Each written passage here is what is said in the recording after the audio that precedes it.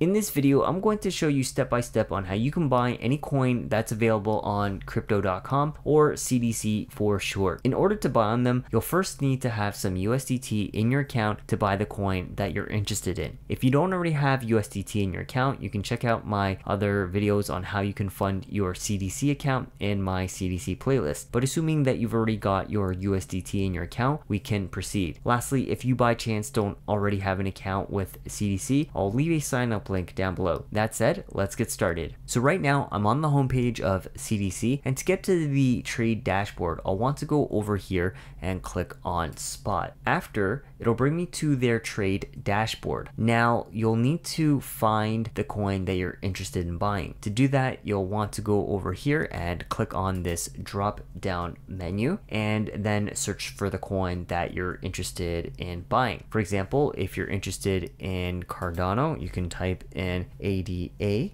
and that would be the ticker for Cardano. Or for example, let's just say you're interested in VeChain, then you would type in VET. There you go. So that's VeChain right there. But for the purpose of this video, I'm interested in purchasing CRO. So I'm just going to type in CRO right over there and then select that. And then what I'm going to do first is click on this market button tab over here that you see. What this means is that I'll be buying the coin at market value based on the order book. This is the order book over here. So basically what happens is I'll be buying the cheapest price based on the order book at the time of purchase. Now I'll then need to enter in either the quantity that I'd like to buy in CRO or the dollar value in USDT. So for example, if I'm interested in buying 10 CRO, I would type in 10, and over here it would tell me a rough estimate of how much it would be in USDT. Or conversely, let's just say I'm interested in buying 10 USDT worth. Well, this here will automatically change. So as long as you enter in one number either here, which is the number of coins, or the dollar value of those coins over here, then the number will change automatically on the other side. But for myself, let's just say I am interested in purchasing 10 CRO, which is like that. And what I'm going to next do is just click on the buy CRO button,